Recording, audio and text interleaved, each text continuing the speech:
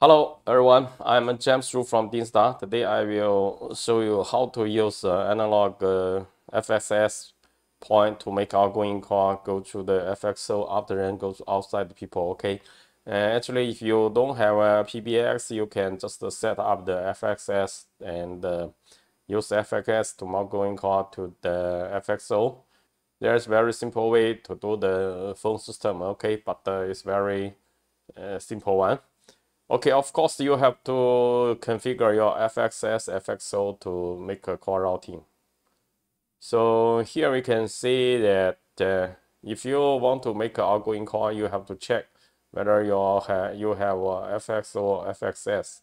If your order is not have FXS, then you cannot do that. Okay, here we can see this is a mixed model for FXS and for FXO. Okay, here I will use the one of port FXS port to make outgoing call to the FXO 7. Here is port 7. Okay, and after that you have to configure your routing here. Please make sure you check here is tail to tail. So I will set the cell to IP to tail. Okay, actually here is from port 1 and to port 7. Here port 1 is FXS.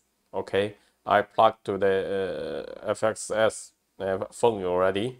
And here is FXO port 7. Actually here is port FXO already.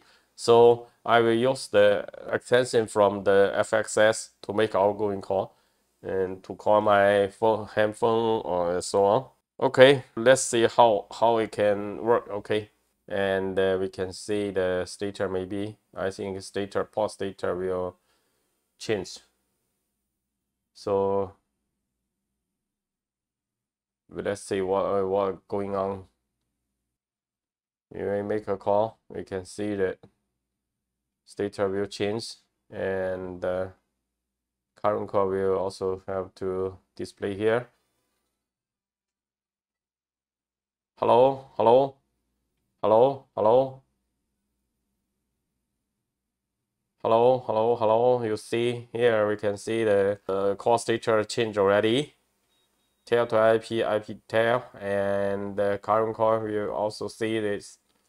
Okay, FXS to FXO. This is a destination number, my phone number. Okay, and of course the CDR. Maybe if you want a CDR, also can see it. Yeah, you can see the RTP, and the stator is on already. On hold. On hold. Okay, so it's very straightforward, very easy to set up the call, and if you don't have any PBX, you don't need to register to your FXS to PBX. Just a simple, for example, just use our analog gateway to build such a simple call feature.